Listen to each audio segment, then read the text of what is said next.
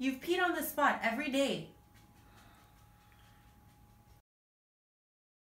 I really don't have time for this right now. I mean, this is our meditation area, and there's pee all over it. And I have to clean it up after you So, we're walking up and down the rows of all the dogs, and it's sad, you know, seeing them all in there. And then we come across this fuzzy little thing in one of the kennels, and he just like hops up and he just looks at us through the bars. I don't like little dogs at all. That's just not the kind of person I am. So I was like, no, we're not getting a little dog. Are you guys loopy? Next thing I know, the dog is in the car with us.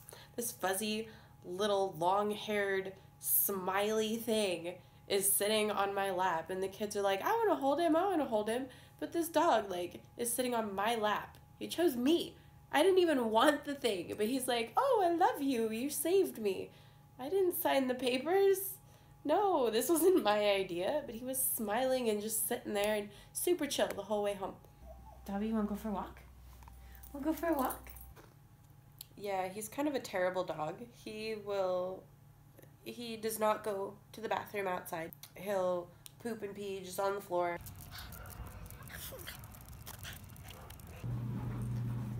I swear I'm going to kill this dog.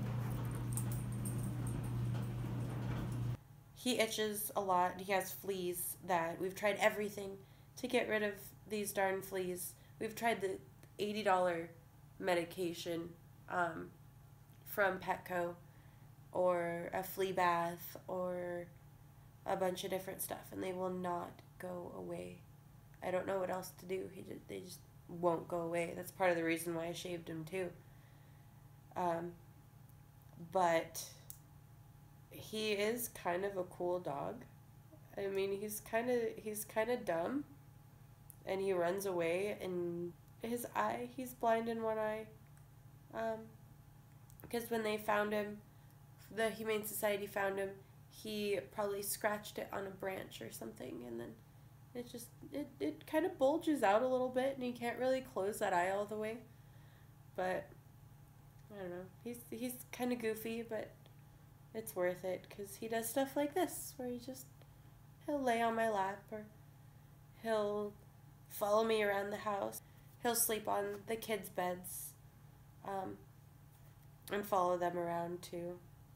So he's kind of a pain, and I didn't want him in the first place, but now I kind of like it, and I'm glad that we kept him, and I'm glad that we went to the Humane Society and adopted him. Oh, bless you. Oh, bless you. He does help a lot, especially when he's a little ball of sleeping warm right on my lap when I'm feeling upset about something, because petting a sleeping dog really helps.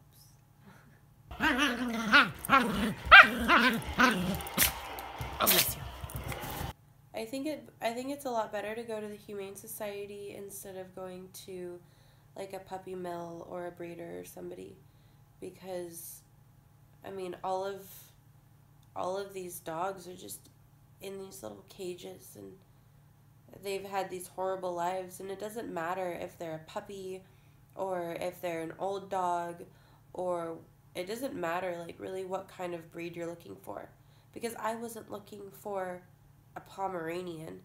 I mean, those connections are made a lot better by going to the Humane Society and letting the dog pick you, as opposed to going to a breeder and having somebody just, here, take this one. It makes me feel happy most of the time. I mean, not when he's getting into stuff.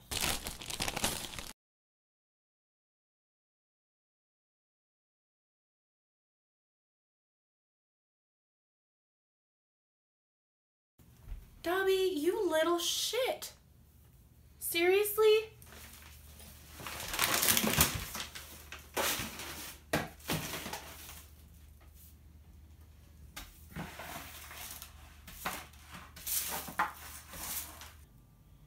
most of the time he helps me stay calm and not panic over little things.